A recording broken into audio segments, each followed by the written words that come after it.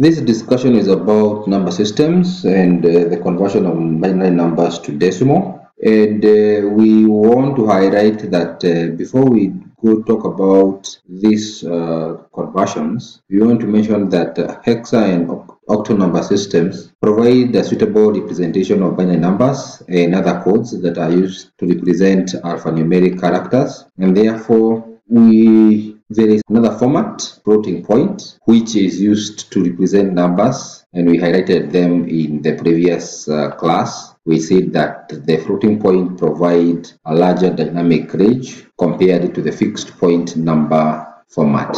And we saw that the binary number system uses only two symbols, 0 and 1, and it is a positional scheme. And this means that each symbol in the number has a weight that is dependent on the position of that symbol. And we came across this example of 1, 2, 3, and we said that 1, 2, 3 is a decimal number, that 1 is in position of hundreds, 2 is in position of tens, and 3 is in position of ones. And we were able to show that the value of this number in decimal format is represented by the addition of the tens, hundreds, and ones. So again, this slide just summarizes what you have said, that the least significant digit is represented as 10 to power 0. We normally say that 1, 2, 3, if this is a decimal number which is represented by base 10, this is the base,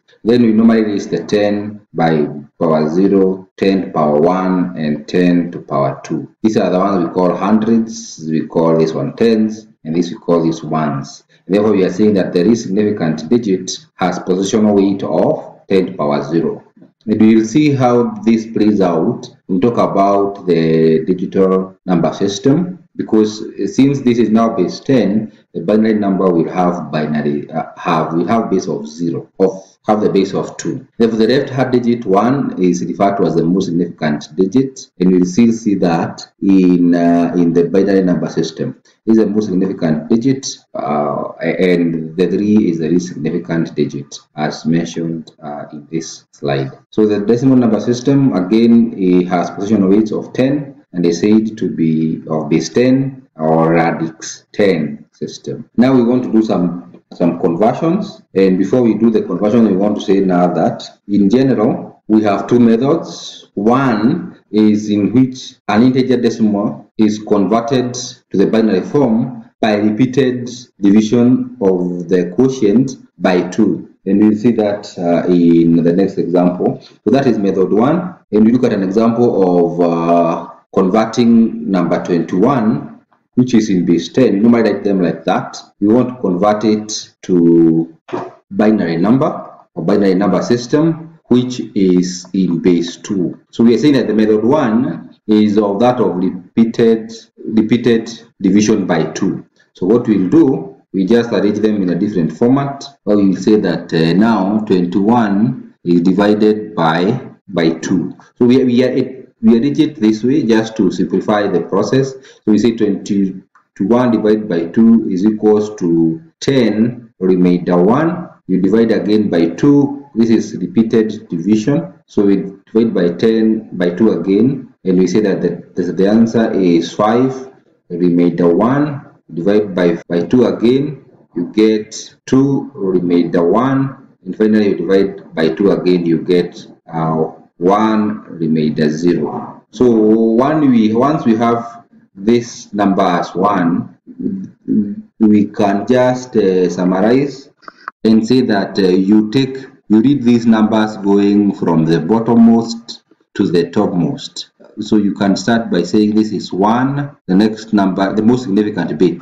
The next number is 0, the next number is 1, the other one is 1, and the last one is 1. So this is how you represent 21, which is in base 10, in binary number, which is base 2, using method 1, or which is called repeated division by 2. So that is method 1. And now we look at method 2. And in this method, we say that any decimal number can be represented as follows. We just know that if we have a decimal number like 52, we just know that the multiples of 2 takes the form 2 to the power 0, 2 to the power 1, the least significant being the rightmost symbol, 2 to the power 2, power 3, 2 to the power 4, 2 to the power 5, 2 to the power 6. We can continue leftwards. What we just know is that over time we get experience, we know that the highest number should be less than the number we are given, so that we know that 2 to the power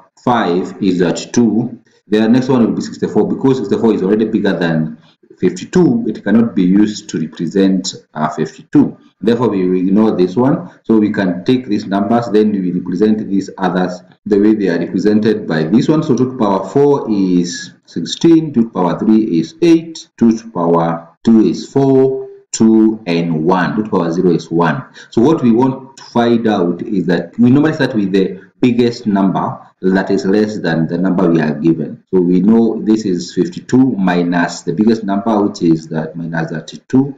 We get 20. So we'll say that this one will be used to represent 52. Then we ask ourselves, is the next number, is the remainder, how can it be represented by the remaining symbols, that is 2 to the power 4, 3, 2, 1, and 0. We know that if 20 can be represented by at least 116. We normally start with the maximum, so we take 20 minus 16, you get a 4. And once you have used this 16, you can either circle it or you can underline it. So once you have taken that symbol, you say that it is going to be used. If you are not going to use it, you separate it as 0. And therefore 8, can it be used to represent 4? No, so we will not use this number. Therefore we will have a 0 there. But 4 can be used to represent this 4. Therefore we will say 1.